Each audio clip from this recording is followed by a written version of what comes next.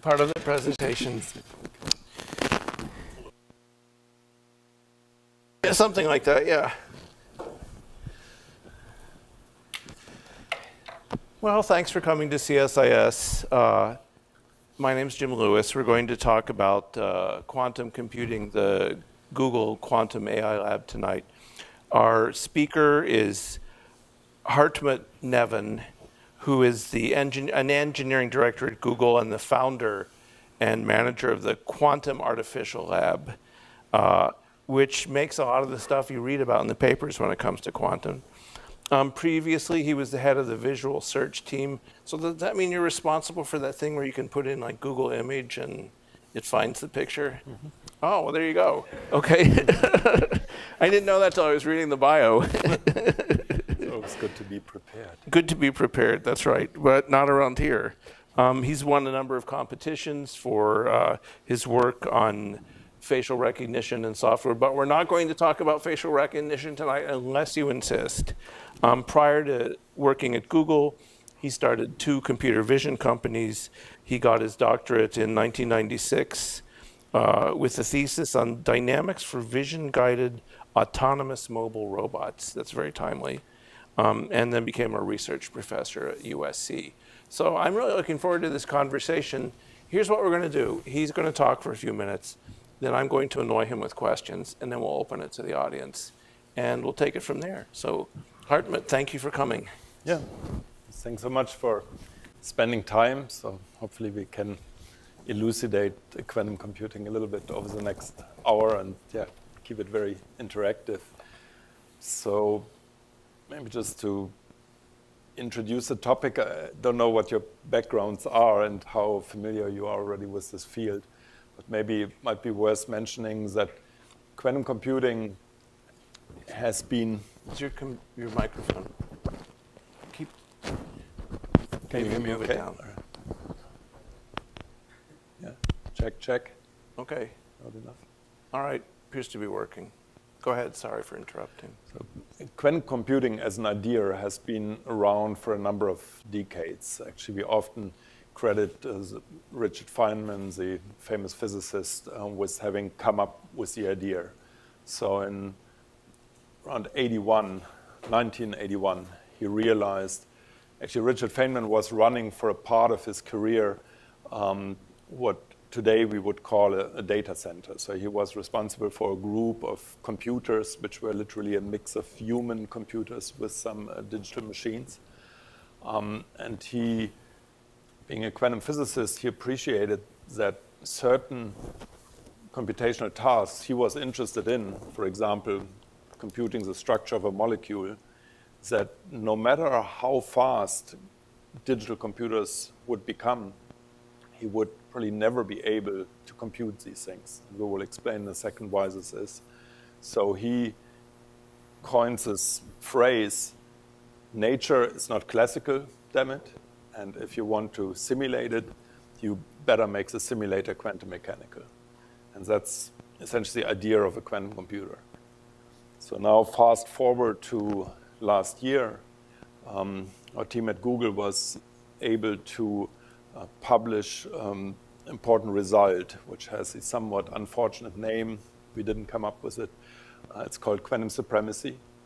And it means that you have achieved a situation where your quantum processor can do a certain benchmark task quickly, which in our case it was 200 seconds was the time our quantum processor prototype needed to solve the task.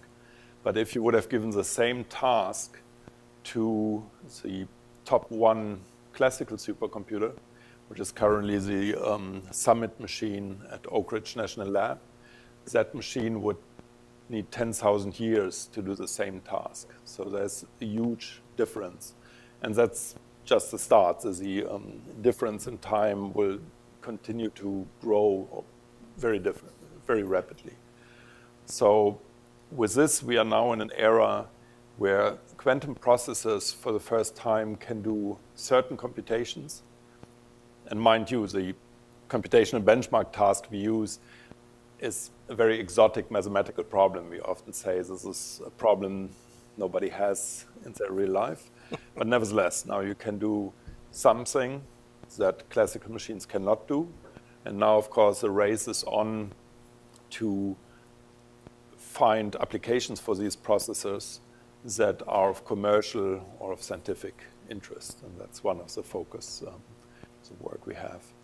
Maybe I stop here as an introduction. Well, you had the Quantum AI Lab. What are you guys up to? What are you doing? Give us some examples of the projects you're working on, the goals you're after. What does Quantum AI Lab do?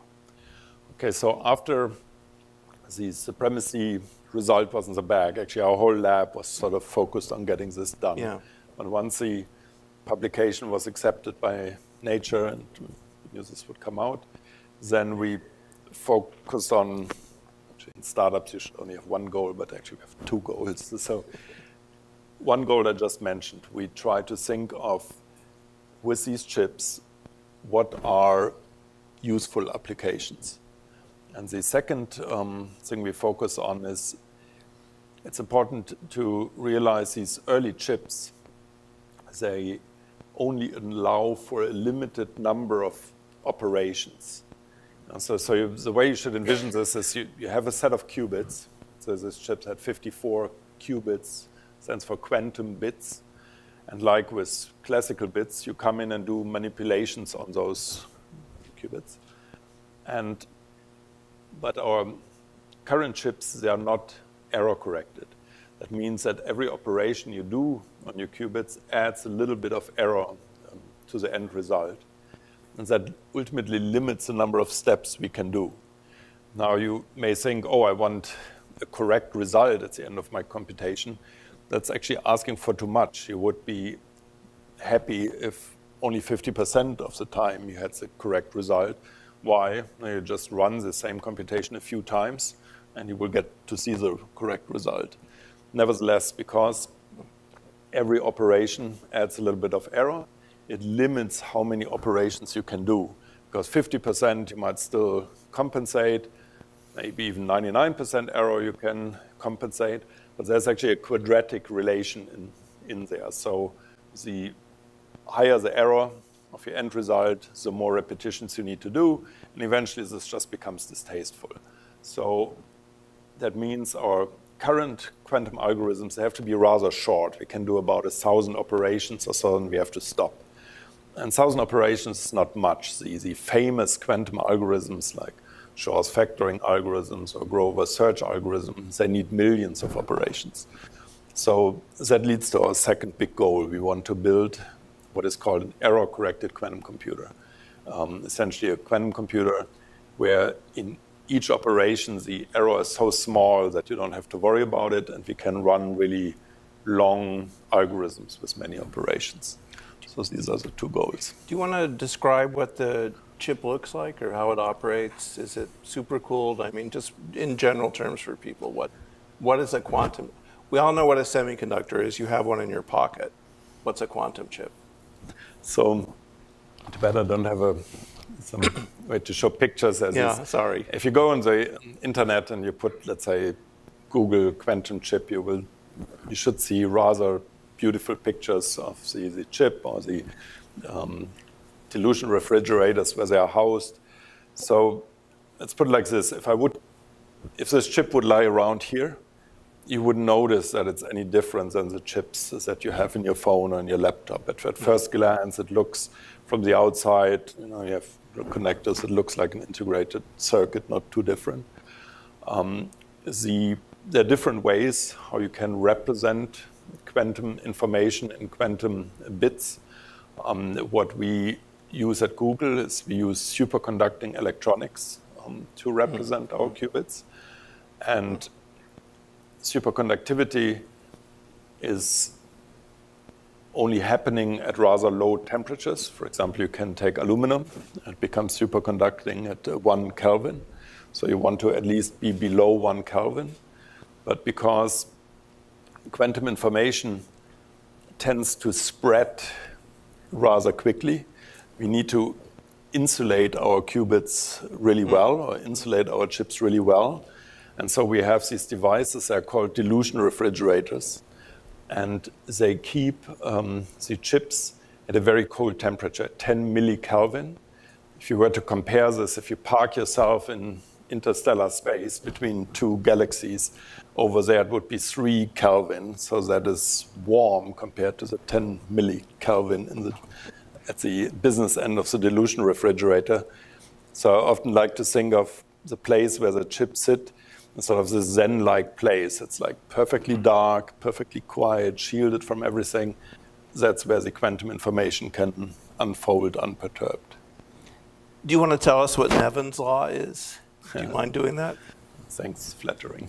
I know it is. But no, what the heck?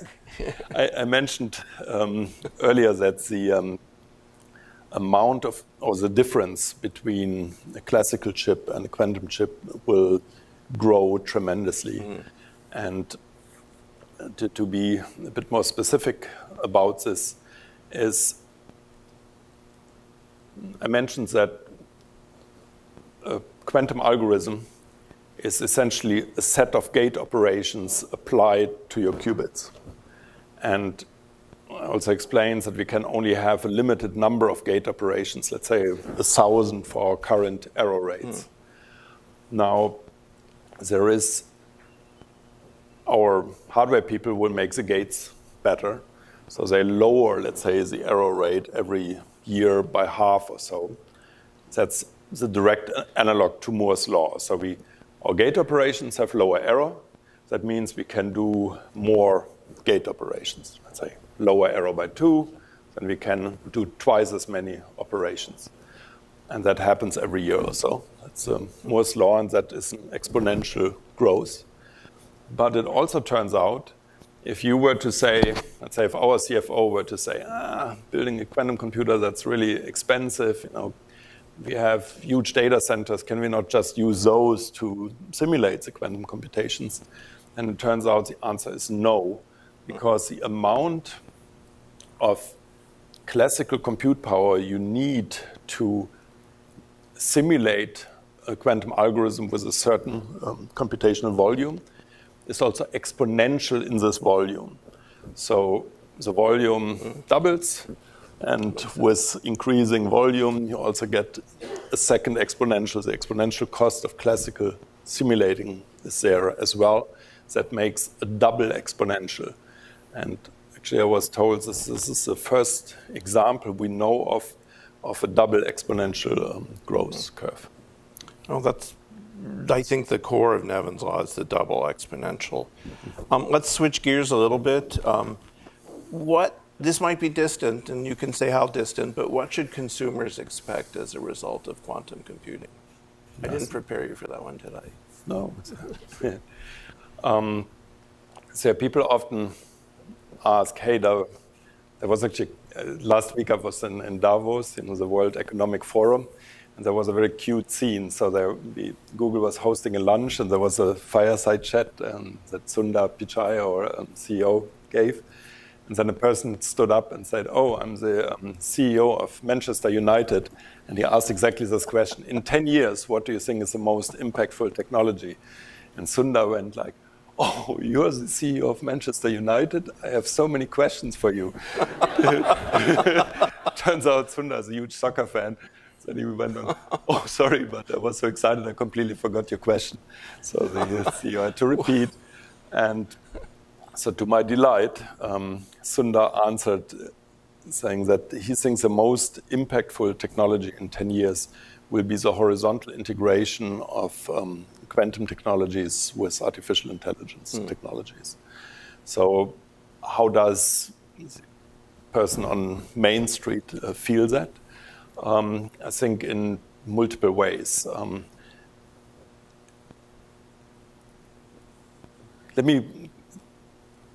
I think I should, to answer this question properly, let me inject one thing. If you look at different computational modalities, then it turns out that an abacus and a modern digital computer, from a theoretical computer science perspective, they're really in the same class. But a digital computer and a quantum computer are not in the same class. Why is this? Because if you have a computational task, let's say you want to add two numbers, or you want to multiply two numbers, an abacus and a digital computer do it with the same number of steps. Granted, the digital computer is much faster in each step than the abacus, but they do the same number of steps. In contrast, a digital computer and a quantum computer, in certain cases, the quantum computer can do a task with much fewer steps. And even if each step even takes a little bit longer because there's so many fewer steps, that's where the speed up comes from. Mm-hmm. And we only know of a rather small, let's say a few dozen algorithms where that is the case, where people have shown, oh, if you had quantum processor, you can do it with less steps.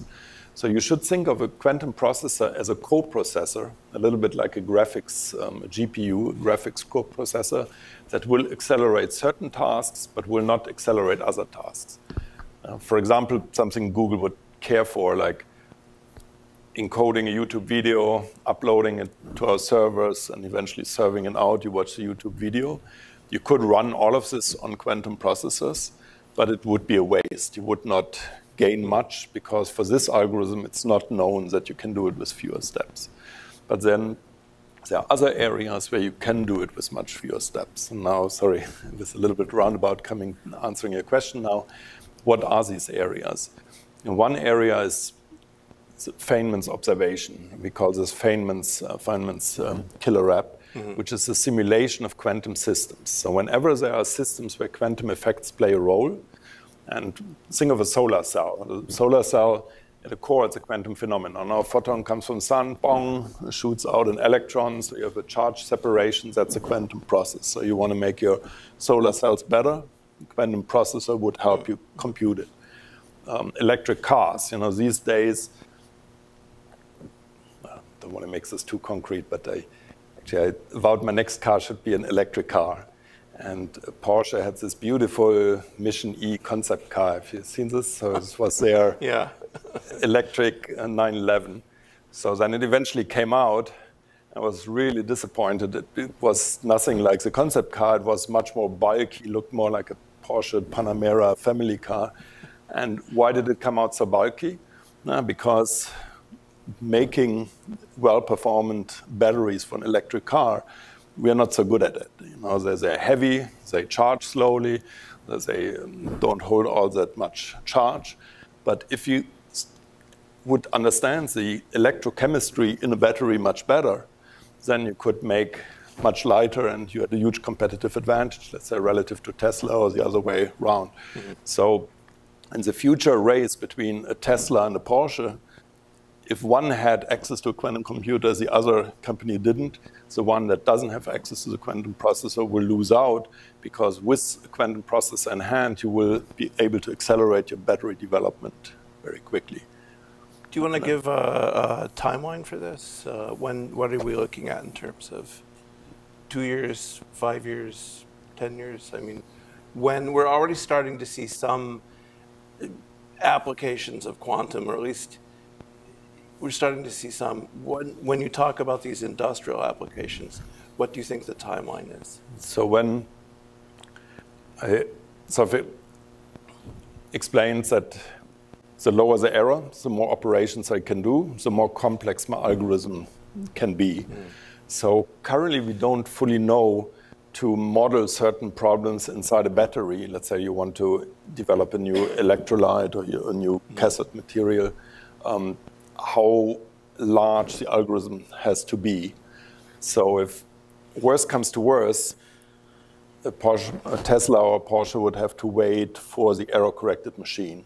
So then that's still 10 years out. But we already have chips now that can do something beyond classical. So we have already some examples for quantum simulation algorithms that compute something beyond what classical machines can do today. And these are rather exotic problems where only small, let's say, phase transition in certain condensed matter systems, that's only interesting to a small group of physicists you never heard about. But this is where it starts. So certain things we can do now, and we are pretty certain to deliver substantial commercial value in about 10 years. And how we interpolate between those 2 points, we don't fully know that yet.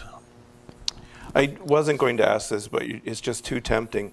How are quantum algorithms different from, say, a regular good old algorithm or the algorithm you'd use with a digital computer?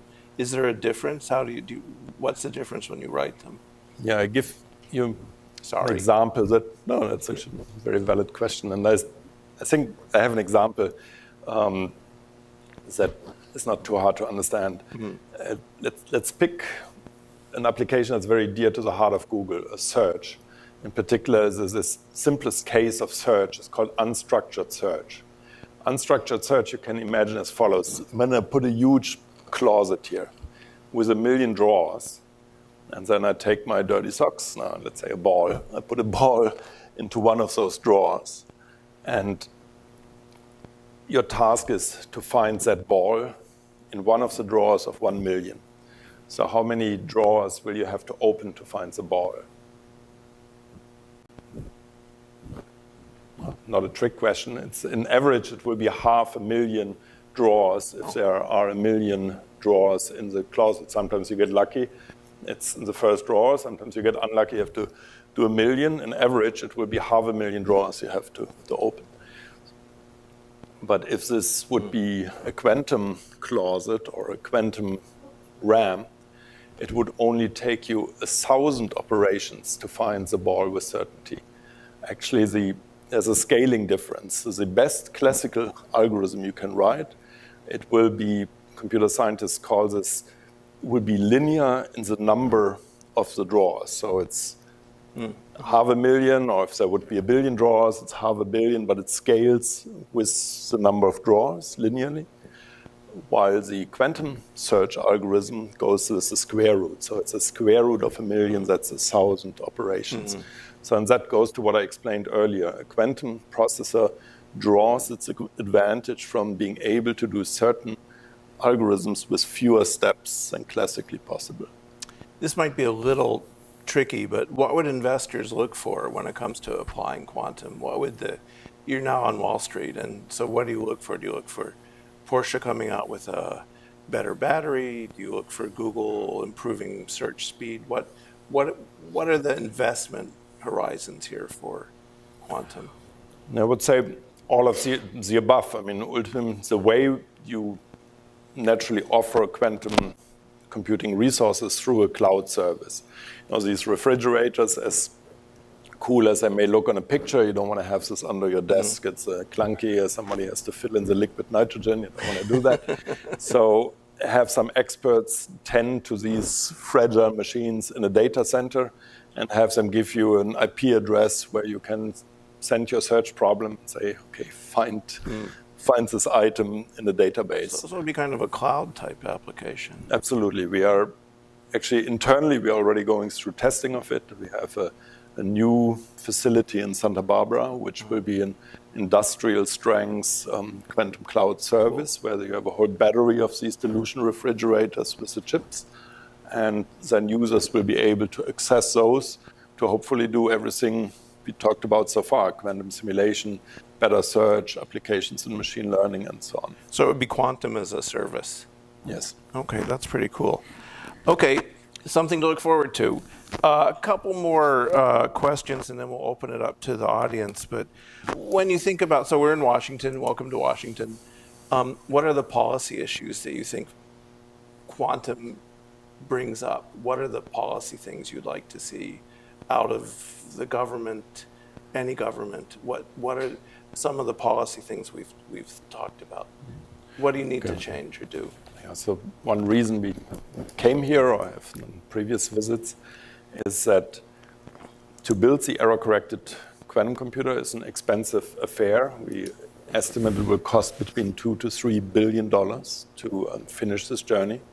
We currently feel we are a few years ahead of the next competitor. We also have actually a pretty firm plan now how to build the error-corrected machine, but it's expensive.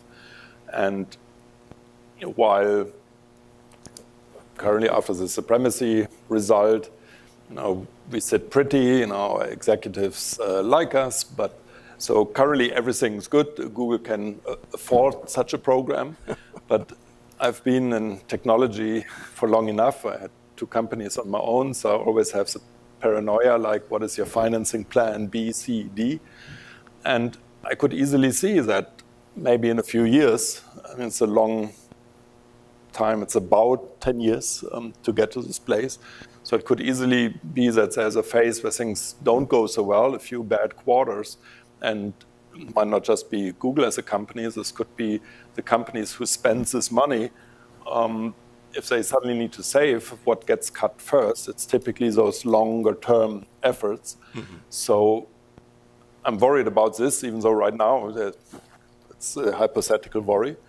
But what would really secure American leadership and in keeping our advantage would be, for example, to do the following. The Department of Energy or other government organization could, or government should use its enormous purchasing power to steer the market or catalyze a market for quantum cloud services by rewarding the early risk takers. And you could do this in a market-driven way. So Department of Energy, it's actually a proposal we made to them, why don't you take, let's say, $1 billion, you give it to researchers at national labs, or give it some of this money to a National Science Foundation, and then let the researcher vote with their feet to buy quantum cloud services, not just from Google, so we're not just here to lobby for us, but they can decide, they can buy it from IBM or Rigetti, IonQ or Google. They can decide from where to buy, so they could buy for quantum cloud services from approved vendors. And that would not generate a win or a profit for Google, but it would offset some of our cost. And that would secure the development and increase the probability that we indeed get to an error-corrected machine.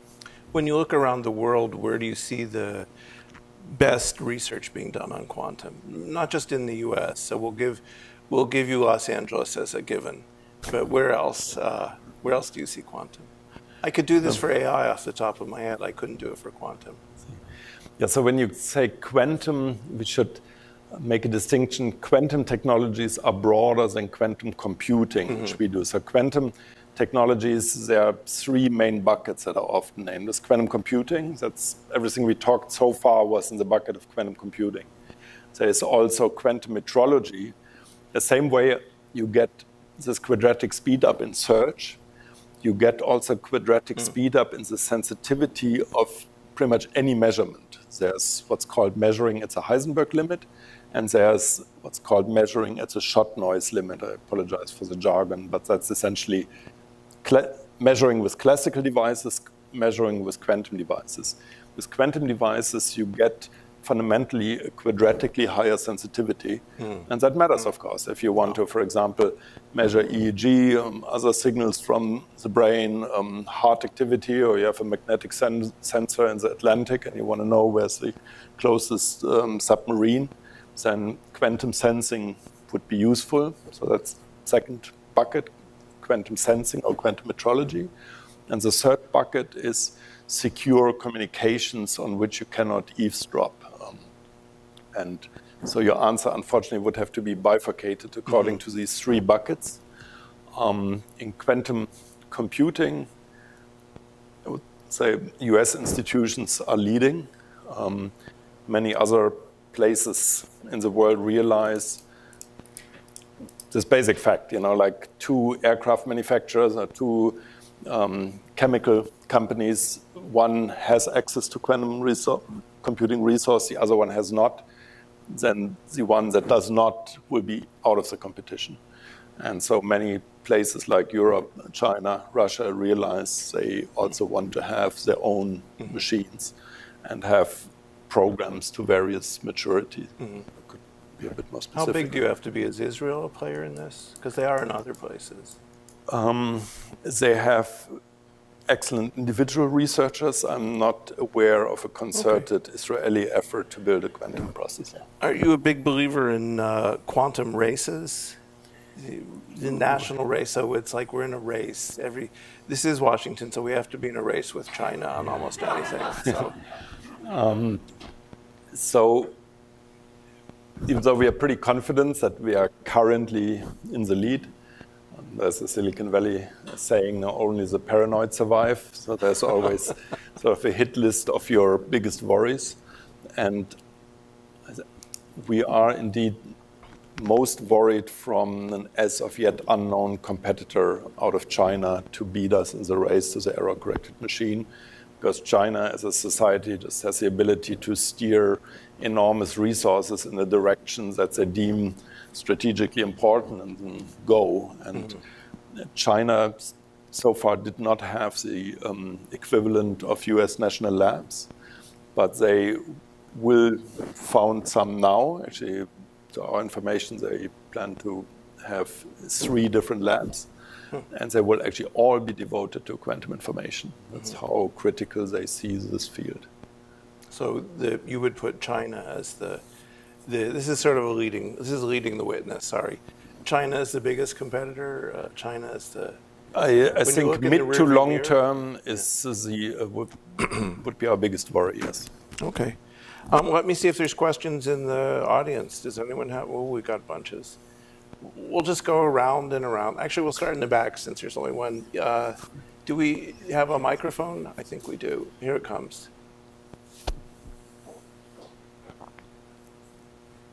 Sure. And could you please introduce yourself? Hi, I'm Lauren. And I have a question sort of at the intersection of your policy statement and also some of the research that you kind of talked about. So you were kind of saying like, oh, you know, like the DOE, for example, they could help reward sort of early risk takers, right?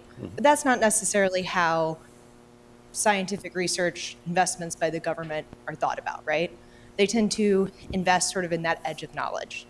Okay, so with that sort of caveat, I guess my question is you mentioned these applications such as looking at batteries and like electrochemistry and actually understanding that. And folks have been doing quantum simulation for quite some time, which I'm assuming since you only have 3 buckets, not 4 buckets, you're rolling up quantum simulation into quantum computation. So then I guess my question is would the policy be better focused sort of looking at these interdisciplinary areas where you could actually make those big gains? And what sort of areas besides electrochemistry do you see that as being the way that, you know, like the DOE or NSF could actually contribute to moving quantum forward? So yeah, to simplify it, I think first it's probably a good idea to just invest in increasing the raw quantum compute power. You know, the more gate operations I can do, the better it is. Once you have that, then of course you can look, okay, shall we go into pharmaceuticals, quantum biology? Shall we invent high temperature superconductors to have a lossless grid? You may know that 2% of the world's energy production goes into an old school chemical process for nitrogen fixation. This is a Haber-Bosch process, makes our fertilizers. 2% of the world energy production goes into that. However, Mother Nature is a step ahead of us. There are bacteria that can do nitrogen fixation at room temperature, at 1 atmosphere of pressure.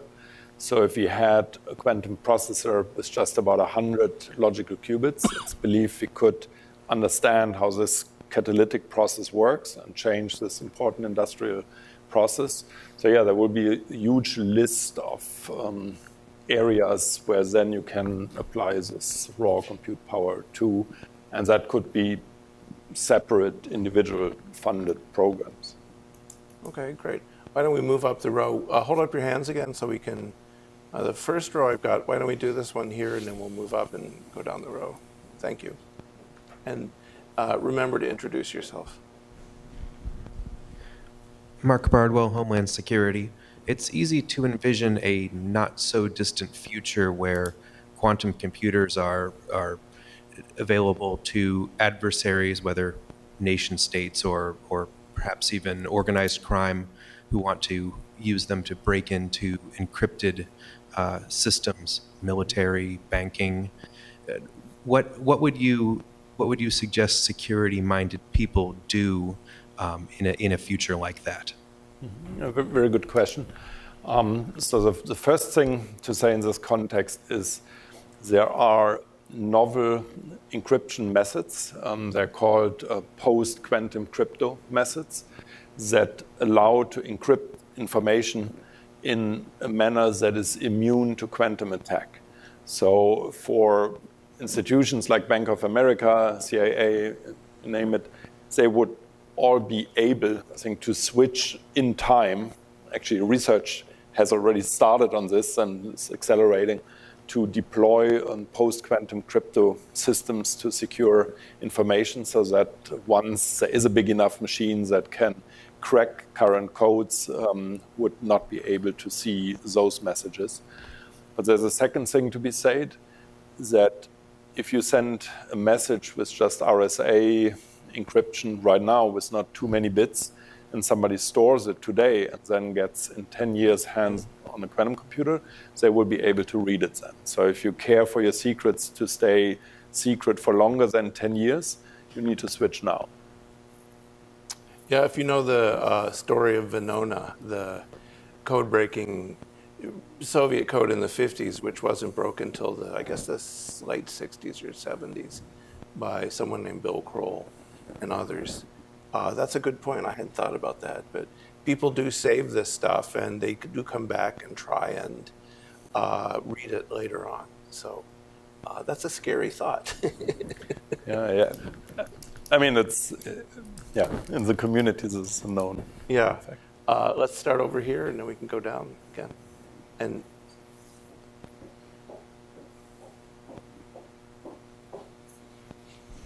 Hi, my name is Tony Spadaro. If you'll indulge me, I have two quick questions. The first I know you can answer. The second is going to require a massive leap of imagination. okay. The first is, would you discuss question. how you can interrogate and control qubits without introducing error? Mm-hmm. And the second is, I'm old enough to remember working on computers that were made up of vacuum tubes. And the challenges there were the size of the components and the heat dissipation and the little animals that were living in them and all of that. Bugs. And the predictions in those days were you'd never see a computer small enough to fit on a desk, let alone what we have now. If you can use your imagination forward, I understand using quantum computing as a service for people who want to do molecular modeling and other kinds of development activities. But do you ever see us moving away from the milli-Kelvin limits and things like that? Yeah, I mean, if history of technology is any guidance, we should assume this. I mean, we currently use superconducting technology with certain ways to manipulate our qubits. And we think this is the best bet to get to the error-corrected machine right now. But again, going to only the paranoid survive. I tell our hardware group, listen, many of you are renowned Nobel Prize candidate, physicists, experts in superconductivity, so naturally you have a bias to work with this. But if we see any other technology, let's say silicon qubits or photonic implementation passing us by, the only not forgivable sin would be not to pivot quickly enough. So we would shamelessly switch to a different technology as soon as we feel they have a better chance of succeeding than us. And I very much hope that one day, and as beautiful as they are, we get rid of those dilution refrigerators and we will have quantum computing at room temperature. Yeah. Did you have a second question? Oh. This is actually, quantum readout is a whole lecture in itself, how you do this by, very gently probing. And, We'll note quantum. Actually, sorry, I should maybe give a little bit easier answer. At the very end, of course, you can just collapse the wave function or the quantum state and just read it out once, but then the computation stops there. So while it's processing, I'm tempted to explain, let's not go there. I was tempted to explain quantum error correction, where you continuously do have to measure without disturbing. We'll come back to that. We had one up and another one in the front here, so thanks. Thanks, Carl. Thanks very much. Vago Muradian from Defense and Aerospace Report. And I too, on Friday and Saturday nights, would do punch card computing in the 1970s because all the real students were out. So if you were a high school kid, that's where you had to go when you could get the computing time.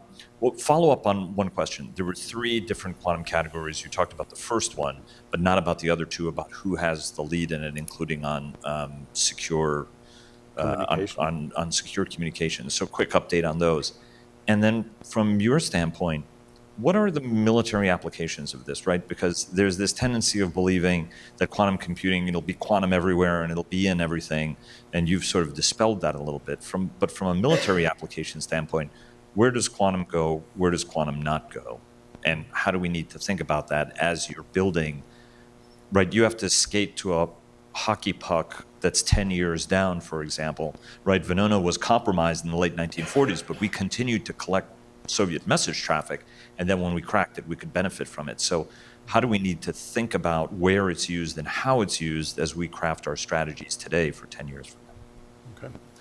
So quantum communication, from what is visible and what a person like me without access to classified information knows, is China seems to be in the lead when it comes to secure quantum communication.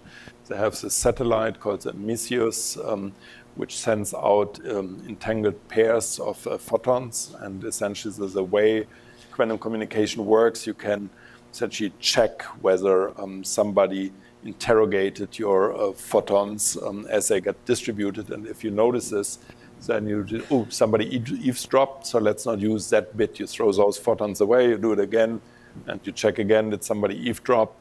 If not, then that's a bit you can use. And China is very committed to advancing quantum secure communication.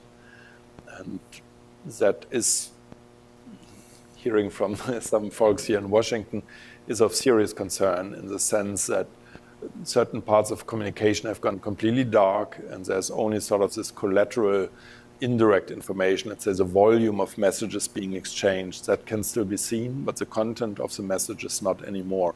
So quantum communication, at least from what's visible, China seems to be in the lead. Just as an aside, I met the guy who's the head of the Misius satellite program. It's John Ray Pan. Got to hear him speak, and to the limits of my knowledge, he appeared to really know what he was doing. So I took them quite, sometimes the Chinese say, we have, flying saucers, and it's like, yeah, sure. But in this case, he struck me as the real deal. No, he's an Anton Zeilinger student. Anton Zeilinger is a famous physicist in Vienna, and is, I think, his PhD student. So yeah, no, he knows what he's doing. The technology is actually not, in certain ways, not all that difficult, but China has been more deliberate in deploying it. Now, I was told, but that's only hearsay, and some in this room might know way better than I do, that the US has a classified program that is actually ahead of the publicly known Chinese program. But that's just hearsay. I don't know if that's correct. Well, don't expect anyone here to confirm it. Okay, more questions. I think you had the second part. What does it mean for the military? Okay. There's in 2 big application areas. One is quantum simulation. So this has, let's say you want to have lighter weight aircraft. You want to have panes that are invisible to radar. You want lithium oxide batteries that in principle could have higher energy density than kerosene and would not leave any heat signatures. It goes on. Quantum computing applied to machine learning and AI will be, of course, an area that is in many places of interest to the military. And as an example, I would say if you had 2 drones, one was trained by using quantum resources and the other one wouldn't, it would literally appear like hitting an alien adversary. You would not have any chance if you don't have in your quantum control preparation of your quantum control circuits, quantum resources involved would be a very unequal fight. We've got another one. It just means we cannot be second on that. When you got your doctorate, did you have to do an oral defense? Because this is kind of like an oral defense. We have another question up front.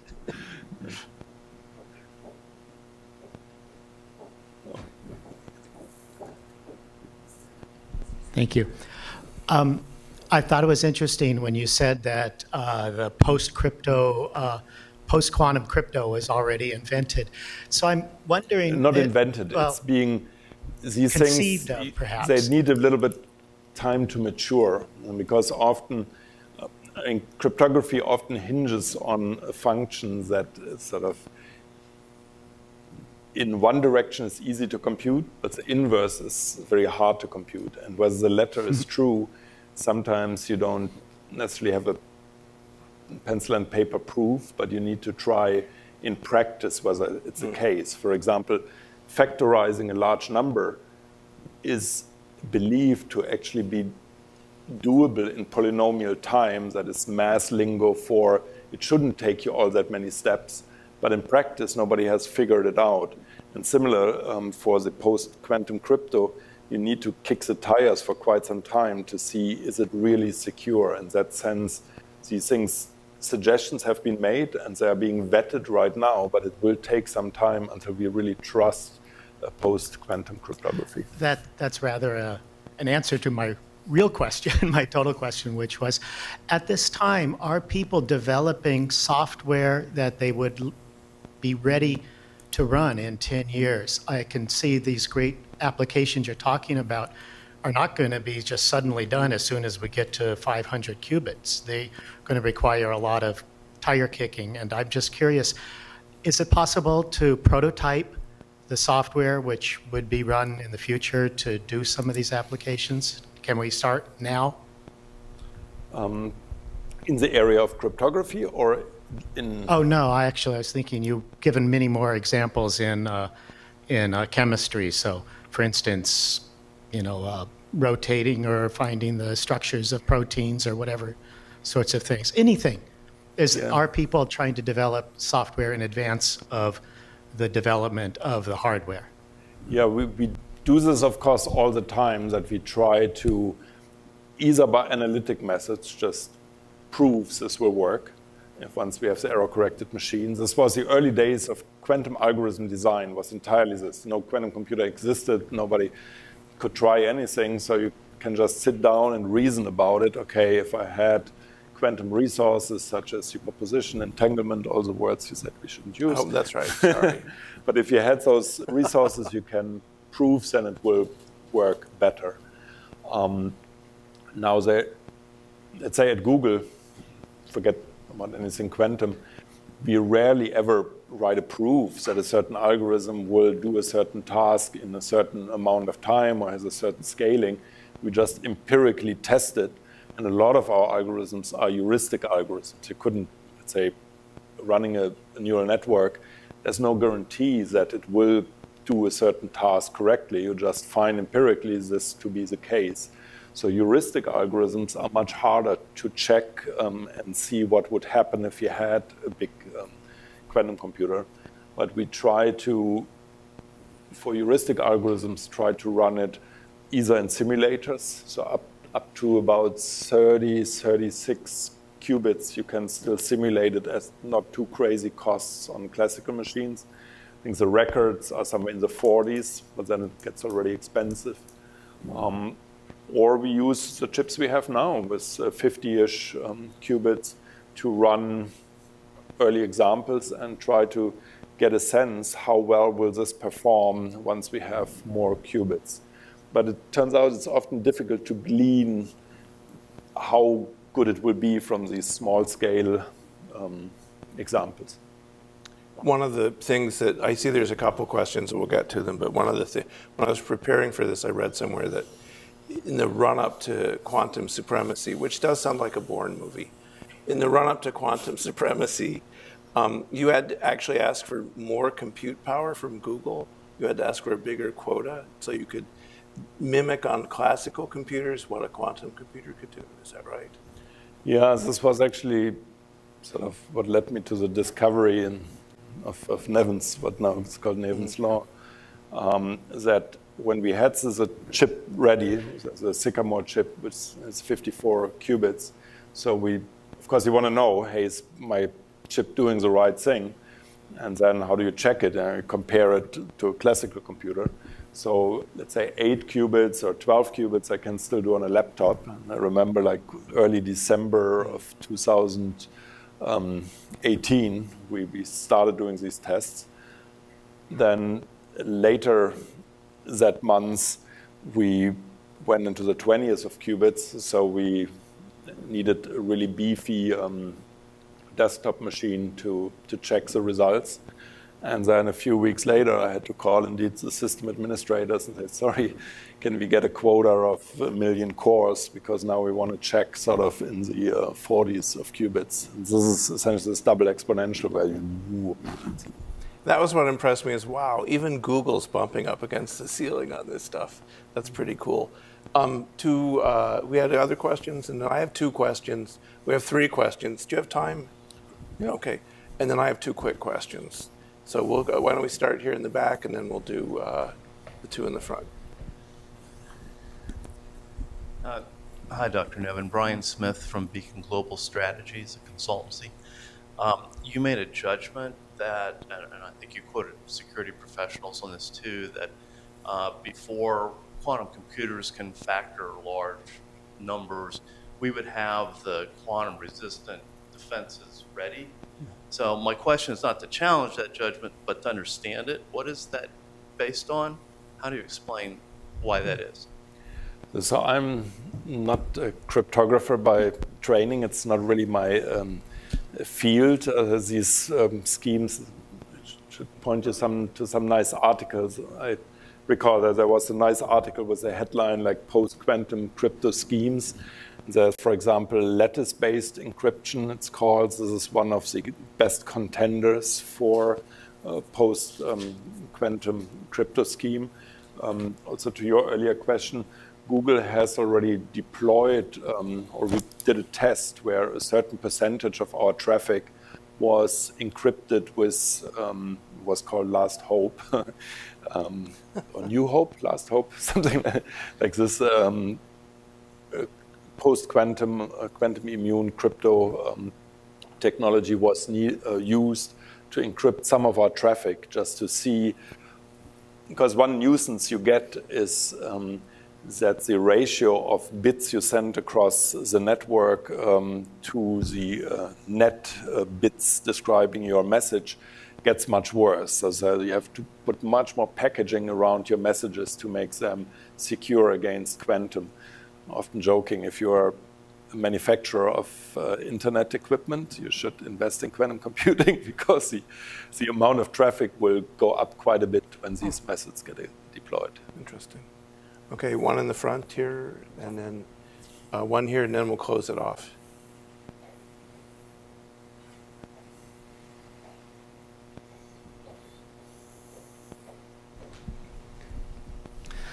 Okay, my name is Jack Krapansky, unaffiliated, but I do a lot of writing on quantum and AI. Question about education and training. And since we're in Washington, back in 1958, because of Sputnik, Washington decided that we were hopelessly behind in science education and didn't have enough science teachers and whatever.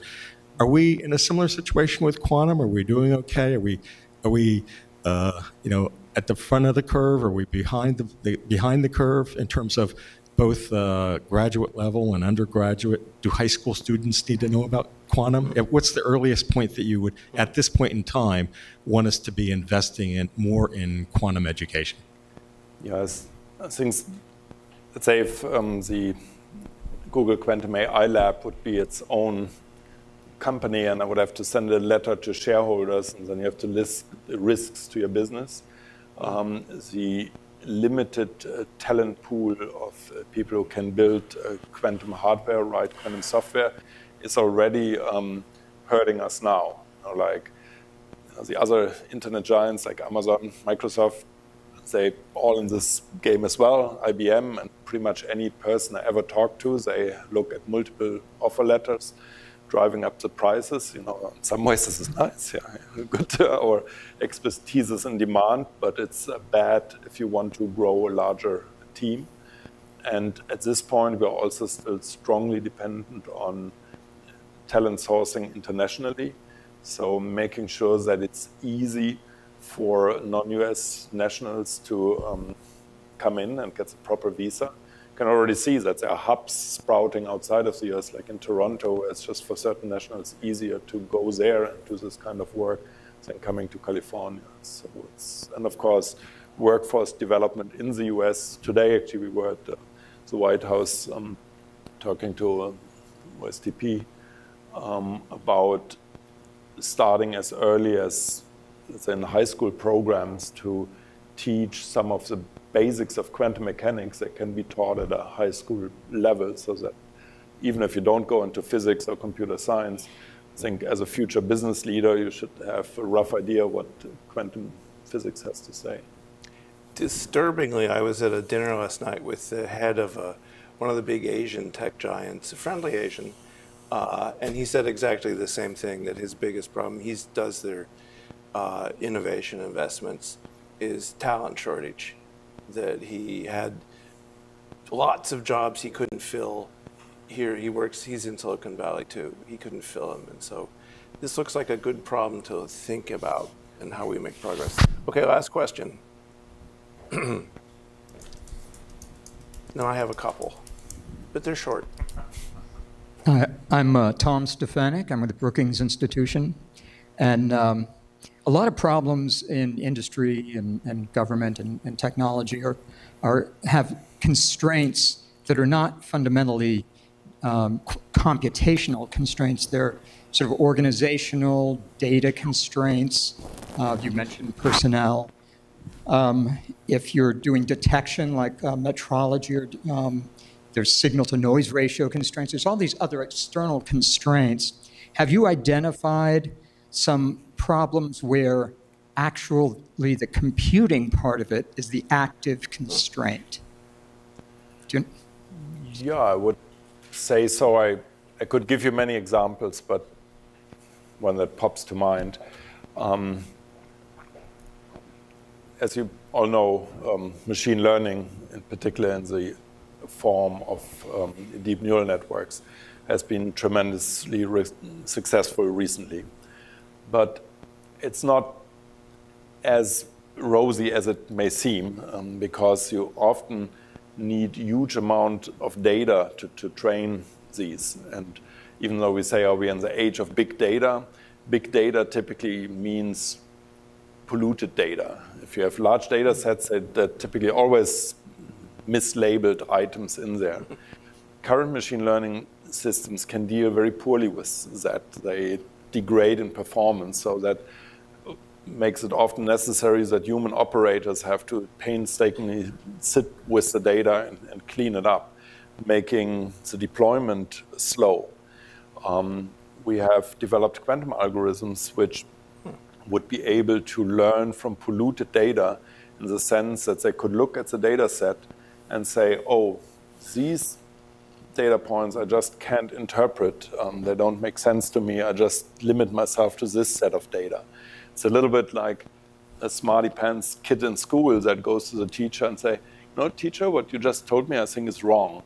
And similarly, a quantum enhanced machine learner would be able to discard mislabeled examples automatically. And that would tremendously speed up your learning rate, or in turn reduce the amount of data you need. And that's a purely computational limitation. So when we were warming up for this, something you said in the discussion, and I can't quite remember what, made me write down a Turing test. So when you think of, and everyone knows what the Turing test is. It's when you can't tell it's a computer. How does quantum affect Turing test? How does the combination of quantum and AI affect Turing test? Right now, it's not. My impression is we're not that close. But how will quantum change that? So yeah, this yeah, it leads to an area which I'm actually very excited and passionate about, but it's a tricky area from a science perspective. What I'm getting at is when we talk about artificial intelligence, we make it often sound like we understand human intelligence really well, yet there are sort of basic lines of reasoning like, oh, let me have some more of this, it's tasty, or no, hey, I'm not going to do that because it's going to hurt. This sentence goes through our mind every day, many times from childhood on.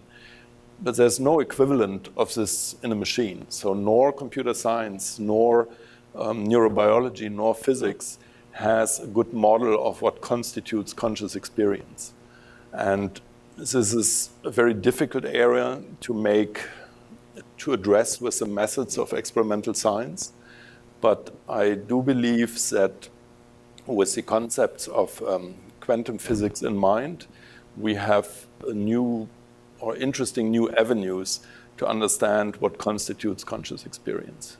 That's great. Any final words for policymakers here in DC who might be watching, or what would your parting words be here to the? I know you'll be back, but I have one, but I won't say it. Well, that might be a good note to end on. Please join me in thanking our speaker.